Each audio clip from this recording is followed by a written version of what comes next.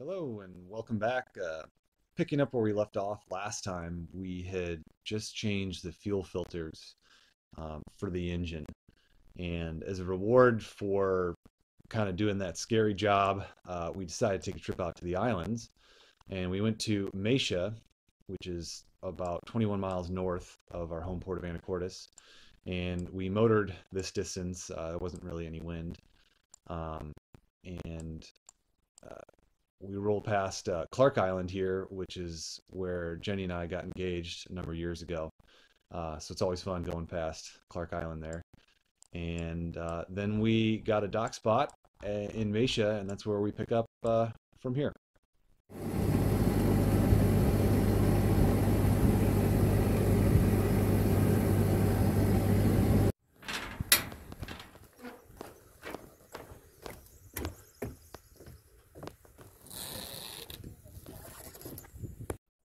So I wish I had more footage from Mesha because that place was really awesome.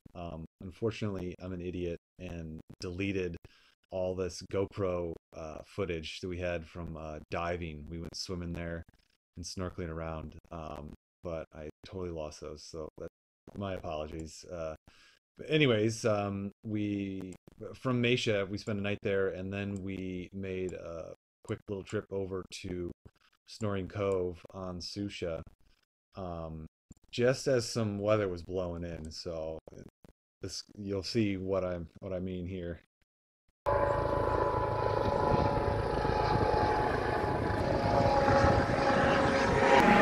These guys are flying low.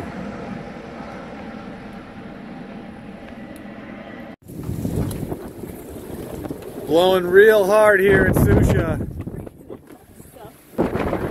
Blowing at least 25. We're just all over the place. The drinks and chests are okay, but holy shit. Jenny's lashing everything down. Good sailor. Whew.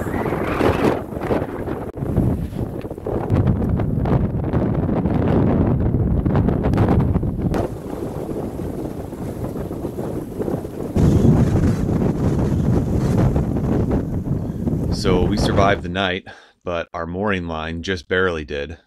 We saw this going on, so we had another mooring line on the mooring ball, so it was all good.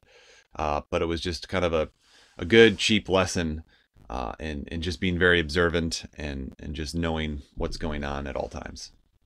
It's blowing.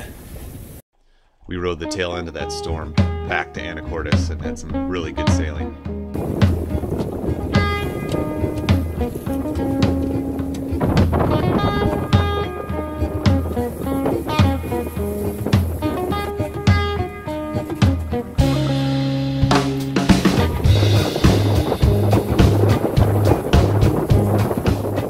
So the last boat project we needed to do before we could set sail north was to upgrade our anchor chain. The one on the boat currently just didn't look all that great, and we didn't know how much we could trust it. So we decided to upgrade. How's it look? It looks really nice. Ooh, nice new chain. That's pretty.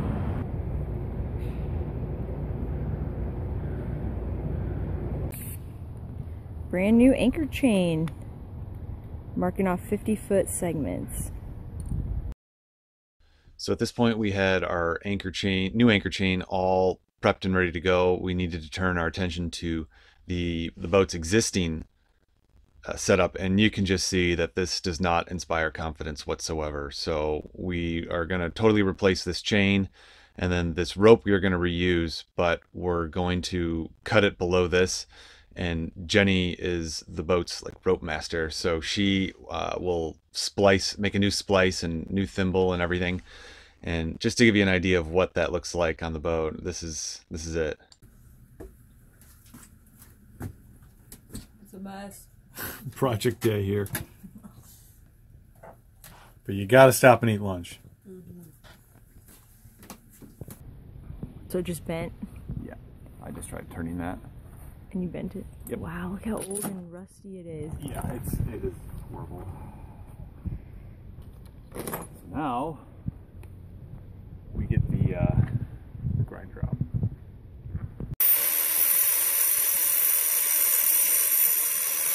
And the end result from all those efforts was this.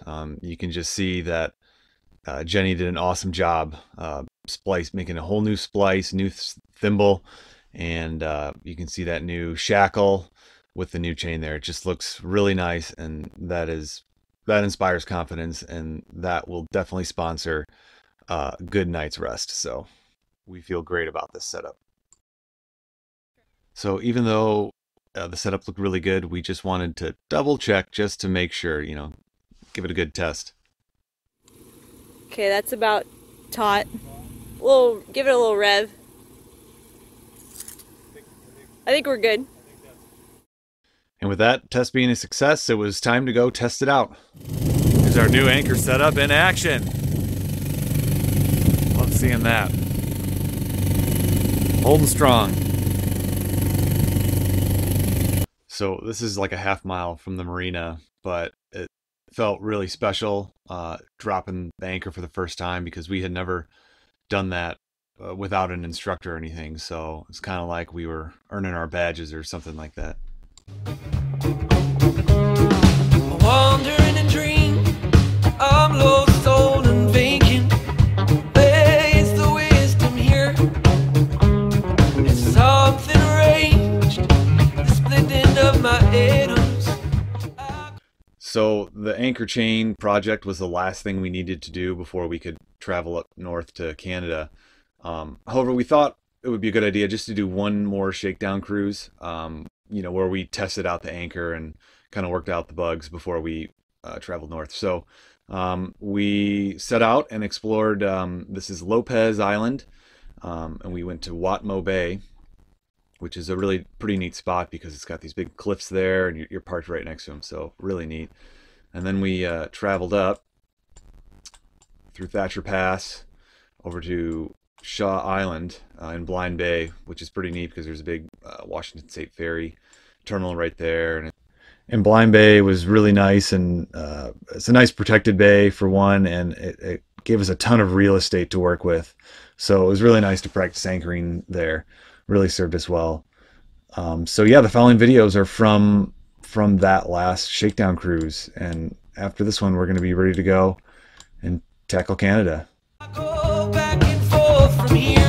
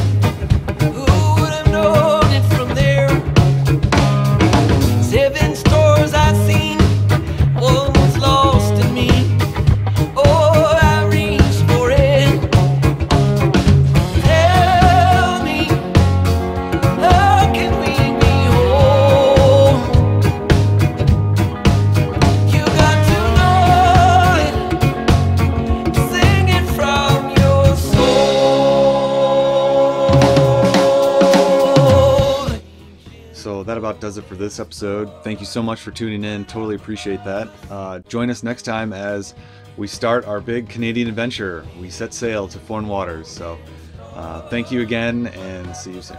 Cheers.